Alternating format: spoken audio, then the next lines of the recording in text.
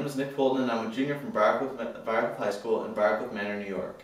And I studied the immune response of colorectal epithelial cells to Clostridium difficile, Toxin A, and Toxin B. So usually the hospital is a place where patients can go in order to heal, but unfortunately Clostridium difficile is a bacterial infection that's making the hospital a very dangerous place.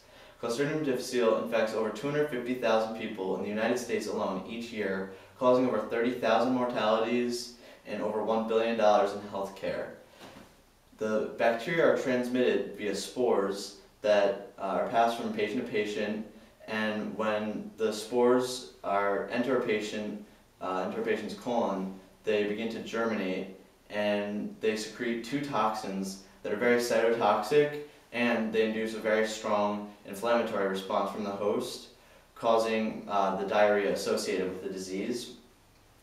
And so this is the aspect of Clostridium difficile that I looked at, and basically what I did was I took colorectal cell lines in a lab and exposed them to bacterial toxins, Toxin A and Toxin B, and then I observed their immune response, and by that I mean I observed their cytokine secretion. And basically cytokines are proteins that regulate the immune system, and so I exposed the cells to the toxins and observed their cytokine secretion in order to further understand the mechanisms of this immune response.